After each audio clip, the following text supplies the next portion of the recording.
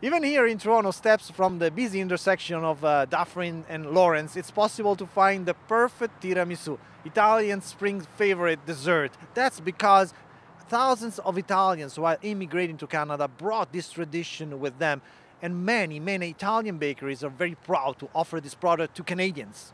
The first time that I tried the tiramisu, I was about 15, and since then I just love this desserts. And when we came in Canada with my brother, very passionate about baking, and it was the one that realized this different flavors of tiramisu, not just the classic one. And absolutely, we still, all our family still enjoy this beautiful and unique dessert.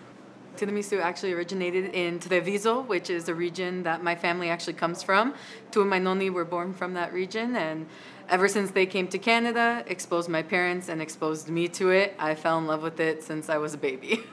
For tiramisu, there's two major steps. We have our mascarpone layer, and then we have our pavazzini, or our cookies dipped in espresso, and then on the top you decorate it with fruit, cocoa powder, however you like.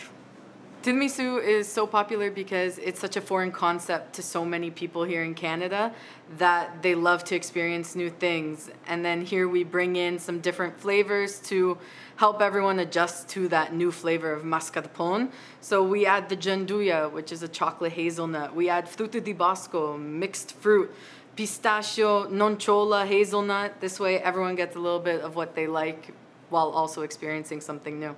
Happy tiramisu, everybody. Thank you for being with us.